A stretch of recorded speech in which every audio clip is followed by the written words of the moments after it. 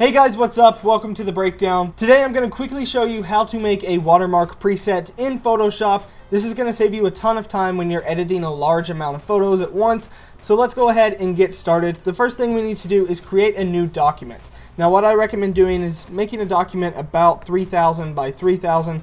If that's too big of a document for you to work in, make something a little bit smaller. The resolution of this doesn't really matter because we're going to define a brush from this.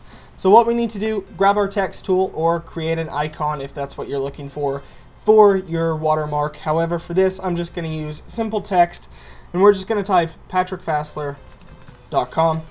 Then we can go ahead, resize the text,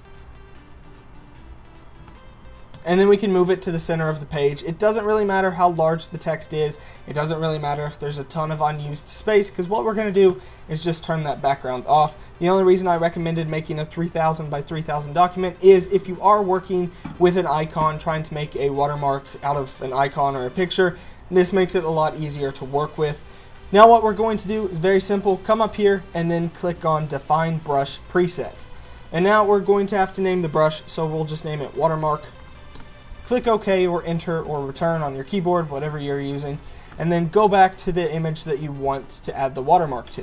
So once you have that done, just come over to the image that you want to add the watermark to, add a new layer. You don't have to name the layer, or you can name the layer. It's whatever you want to do.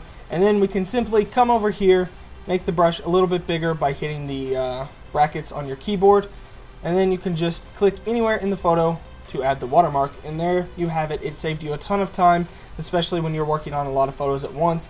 You can go ahead and turn the opacity down to make it a little less obtrusive in the photo, so I'll just set it down to about 15%, and there you have it. You have a watermark preset. You can go into any of your images and just add watermarks anywhere you want to add watermarks. So thanks for watching this video, guys. I hope you enjoyed. If you did, leave a thumbs up. Also, subscribe to the channel for more content like this. And if you have any suggestions for Photoshop tutorials, go ahead and leave those down in the comment section below, and we'll be sure to do them.